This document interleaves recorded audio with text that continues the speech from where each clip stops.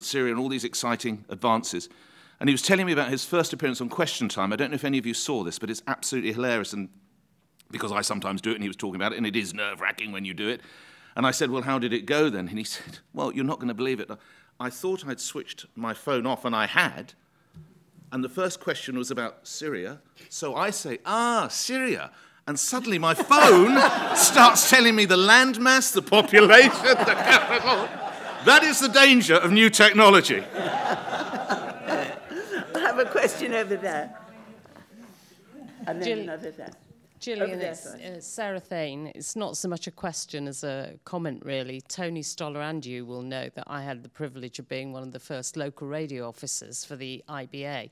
And in my 20s was I the luckiest girl in the world, you know, to be dealing with all the Midlands commercial radio stations and driving around in my car listening to their output, you know, the pop music, everything was just amazing. And just picking up Nick Ferrari's point, I think one of the absolutely crucial things about the advent of independent local radio was the informality of it. And for the first time, lots of local and regional accents being heard, which had never found a place on the BBC. And I'm sure that was part of its early stunning success, that a lot of people who had felt, you know, disenfranchised, if you like, by BBC Radio, had suddenly got something that they related to so strongly and passionately. And I loved being a part of that in the early days. And I would just like to add one little thing. The coverage of Dale Winton's death, TV's Mr. Nice Guy. No, this was the Housewives presenter on Radio Trent in Nottingham and was an absolute gem long before anyone knew of his television career. Is that right? Thank you, Sarah. Up there? Peter York, the Media Society. Well, I take Nick's point about the directness and realness of commercial radio completely. But at the same time, anyone who's worked in shiny print knows that the influence of the advertisers and their agencies hangs very, very heavy in shiny print. And then it migrated to newspapers as newspapers became poorer and more dependent. How is that division made between advertising and editorial in commercial radio? And this is not a rhetorical question. I really don't know, but people fret about it. I'm going to ask our previous regulator. Gosh. You've regulated in many forms. Yeah. I'm a was regulator, but it was axiomatic from the start of ITV and then from the start of ILR that advertising and programmes should be kept strictly separate. I mean, where do we get the phrase natural break? An advertisement may only appear when it is clearly broken from the programmes. That then developed into the concept, as boundaries became more fluid, that listeners should always know when they are being advertised to. And I suspect, but I don't know, I look to those who do know, that Ofcom now regulates matters such as product placement with great care. The difficulty which arises is not the influence of advertisers over the programmes, because I have almost never seen that as a regulator. I've almost never known it as a station manager or a broadcaster. It is the fact that if you are funded by advertising, you have to earn a living. You don't have to favour a particular advertiser. Indeed, heaven help you if you do, I suspect, looking at Ofcom in the corner. I didn't know they were here. But they're everywhere. But what you do have to do is to produce a product which will draw in the audience, which the advertiser wishes to address. That is the way in which our modern society works. And actually the same applies to the BBC. The BBC must also satisfy its ultimate paymasters. You heard David Clementi this morning talk about the licence fee payer. That always makes me twitch slightly. It's when a local councillor talks about, you used to talk about the rate payer and you guess something tendentious was coming out. But the reality is, unless the BBC delivers a product which those who speak for the licence fee payers regard as acceptable, they have a financial problem.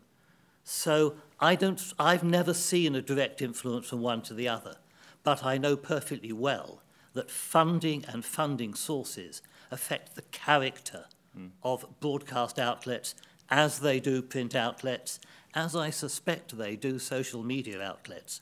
But that's a bit modern for me. Siobhan. I think I just got a point to make on sort of throwing that back to the audience as well, is what does the audience find acceptable too is a really key part, obviously, of what we do. We've got some very interesting research about people, advertisers trying to use the Amazon Echo, and how do they regard adverts being inserted into that as opposed to listening to a radio. And they feel very negative about it when Alexa is responsible for it, because it feels like that's sort of intruding into their space. But if it's on the radio, they're quite used to dealing with it. So it's just, I think it's, for us, it's always got to be about what the audience is prepared to accept as well. Nick. Quick line, Peter, I know exactly what you're talking about. I've worked in print, as you're probably aware, and I won't name them, but a couple of newspapers have gone too far and they have sold out. I've worked in radio and it is policed very, very carefully, and I'm not just saying that because Ofcom's in the rule, and I once got it wrong. I didn't get upheld, but I think I got a letter because you won't be surprised here, these teeth are not mine, ladies and gentlemen. They were provided by a very good cosmetic dentist. This was many, many years ago, and I mentioned him a few times, and I said what a great job he was doing, right? So that got me a little bit of trouble, but it got me, I think, one of the greatest headlines of my career, which is in the Sunday People, which did the story that DJ, the Nick Ferrari, under the headline, "Shock Jock's Dodgy Gob Job." And that taught me a lesson I remember to the more than anything Ofcom could do. I want to bring it back to Matt, because with children, your programs are sometimes sponsored, or you made in association with. How do you work with that? So we have a few more rules than regular commercial radio, which I think we should. We don't do advertising for products with high fat, salt and sugar content, and I think coming back to listeners and our little listeners should understand what's advertising and what's not advertising. Yeah. Also, though, it does. People who have messages that they want to reach children with aren't always advertisers. So we have people who work with us on projects. So we work with the Intellectual Property Office. So the government Intellectual Property Office wants to teach kids not to illegally download music and to respect copyright. Now that's quite hard when you're thinking about an 8-year-old. Yeah. And when they came back to the office, I was like, we have to do, they want to do what? But what it actually turned into was this series called Nancy and the Meerkats. And Nancy's a French bulldog lead singer of a band, meerkat backing singers. And pictures are in my mind are great. Yeah. I can see it. And you follow their journey as a band and trying to battle the evil Kitty Purry who's trying to steal all their fans. But actually, we wouldn't have got into that topic without starting with the Intellectual Property Office. It's quite a fun series on air. It lives as a little YouTube channel now as well. So it can inspire. And with those things for us, we get a brief. The client doesn't get any control over the editorial. So we come up with all of that, and then off it goes. We've got time for one or two more. Over here first, and then over there. Hello, Charles Runcie, long-time commercial radio listener. Listened to a very young Richard Park on Radio Scotland in the 60s. Remember Radio 4th with great memory from the 70s. Started my radio career at Radio Orwell in Ipswich with Sarah Thin as our regulator. I just wanted to rain a little on commercial radio's parade looking ahead, because Sarah mentioned all those happy days of driving around the Midlands, all those big personalities. The trouble is they don't exist anymore because the dark stars of Bauer and Global have snuffed them all out, really. So you now get Toby Anstis on 382 radio stations. And playing the same songs, but we won't go into that. I just wonder where we're heading down that road. The announcement yesterday of Hits Radio. Did Bauer not take over a couple of radio stations in the Northwest? So the Bay FM is gone. Others have gone. They've all been rebranded. I just wonder whether we're getting to the state now where in 40 years' time there'll be 3 commercial radio stations and they're not that patchwork quilt. I accept the sociological changes. I think partly due to the decline of localness across the country. But I just wonder, Siobhan, what radio stations you'll be regulating in 10 years' time if you're still there, and whether it will just be Toby Anstis on 382 radio stations and obviously Nick Ferrari on the others. Well, that would clearly... Well, I'll take that bit, Charles. I'm happy with that. Siobhan doesn't regulate. Luckily, I don't regulate, but I do represent. So, and if it were just Tony Anstis, that would be make my job very easy. I actually think that the landscape evolves, and it does. It's continually evolved to where it is now. And what you do see is what Gillian was referring to earlier, not only internet stations, but lots of small DAB stations. So I think in response to what you're just outlining, and it's without a doubt there's been consolidation, up pops, because that's what happens, and people can do now with all the new technology available to you, different sorts of ways of putting content out there. So it won't be the same as it was, without a doubt. It's the East Coast Yeah. FM when I'm in Scotland. So Yeah. Yeah, I'm going to take one more over here. Just about to brain Sarah Fane. This is unusual. This is a question to the chairman of this panel. You don't normally ask questions to the chairman of panels, but... 82, that's how old I am. No, I knew that. I thought that was her salary, actually, but anyway, go. Oh, surely. Much more than that. Question, please. We first met many years ago, which is why I know your age, and you had just won the ILR contract for Liverpool, and I had been in a contract which had lost, obviously. Since then, we've come across each other occasionally. You went on to a very distinguished career in print. I actually went on at one point to be on the board of the Independent Broadcasting Authority. And I spent ages there, and as Sarah will know and remember. To get an ILR contract then, you had to write a huge Bible, answering many questions and promising all sorts of things that you would do. Yes. And this took up a great deal of my life then, though it didn't go on forever. But Gillian, you're almost best placed to judge. How do you think it all turned out with ILR? Well, it turned out differently. We promised a lot of things, and we did a lot of things. We did do drama in a form. We gave Alan Bleasdale his first professional steady money, writing and presenting a fictional disc jockey show. We nicked it from Radio Merseyside, but we did that. We did do news, we did do sport, but those were different days. Those were days when it was, as Tony would say, very mandated. You had to promise to do this, you had to promise to do that in order to get the franchise. The things are different now. I think in a way, there is always room for experiment in radio. There still is, even with the big companies owning most of them. I mean, Bauer owns Radio City now in Liverpool. And I always look when the radio ratings come out, because when we had Radio City, it took, and you know, for the decade after, I left, the ratings were always Radio City top and Radio Merseyside slightly behind, both of them very high. Now Radio Merseyside is way ahead because they are still offering a more varied output. It isn't just the same old disc jockeys saying the same old things. It's not just the same degree of outrage. But I do think, and I'll come back for a comment from all of you on this as we close, I do think that there is room in radio to do different things because the budget isn't enormous. You can, if you're popular, like some people around this table, you can say, I'd like to do this, I'd like to try that. Is it possible to do that? Siobhan? Well, I would say, because speaking to an advertising audience is what we say all the time, that we think the potential in radio is actually huge because it's not where all the awards are. So therefore, you can have a bit of a free rein. And because you can create the theatre of the mind, you could create absolutely amazing radio adverts, but I'm still waiting to hear most of them, I must say. Tony, I mean, you listen all the time, I know, and to loads of stuff. I think the creative energy in radio, and I think in non-BBC radio, for the points that Nick was making about the extra freedom, is potentially enormous.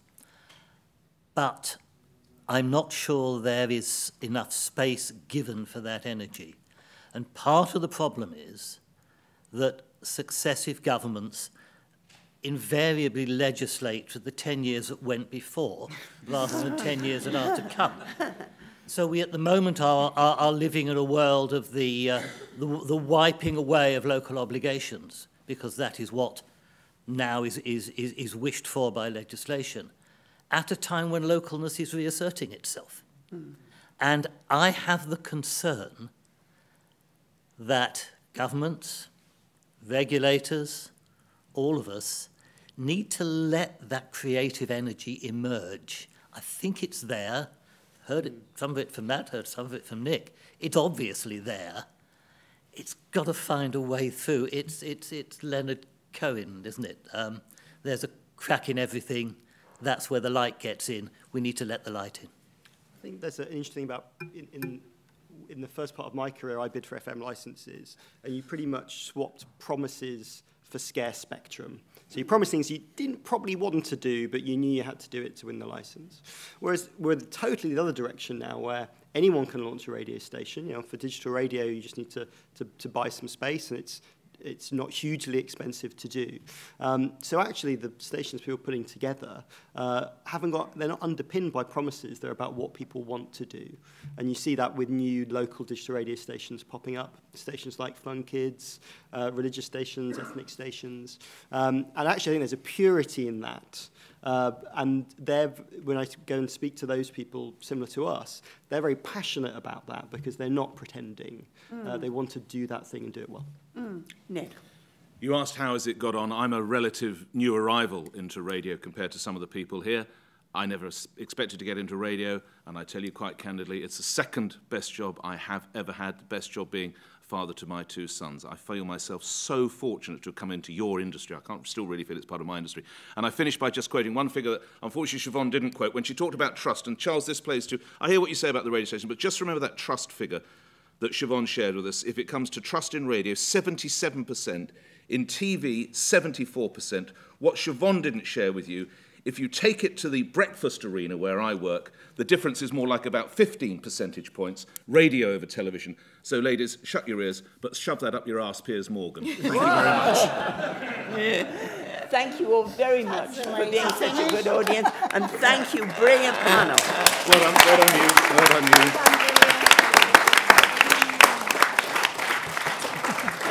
Yes, indeed. Thank you very much indeed, Gillian, and the panel members, for it was a really excellent and stimulating final session. It's not always easy to end the conference. It could not have ended better than that. Thank you very much indeed. Just a couple of quick announcements. A reminder to fill in the feedback form, which is in your pack. It's feedback not just about this conference, but also about your broader interaction with the VLV, whether or not you're a member. And also to draw your attention to our next 2 upcoming events. And on the 18th of June of this, in what's that, 6 weeks' time, something like that. On the 18th of June, we've got a session with the Secretary of State, Matt Hancock, in the House of Commons, a Q&A for members with Matt Hancock. You remember we had one of these with John Whittingdale, and I'm glad to say that Matt Hancock is doing that as well. And then, of course, the next conference will be our autumn conference, which is on the 27th of November 2018. Just a couple of quick thank yous. Thank you to everybody, all my colleagues in the VLV who have helped put this conference together, especially Sophie Chalk, who's been the principal organiser. Thank you so much, Sophie. And a thank you also to Mary Dixon, who was the principal organiser of the, I think, very successful award ceremony. But above all, thank you all for coming. And a reminder to members, after a quick cup of tea or coffee, we come back for a members' forum in about a quarter of an hour. So thank you very much, everybody.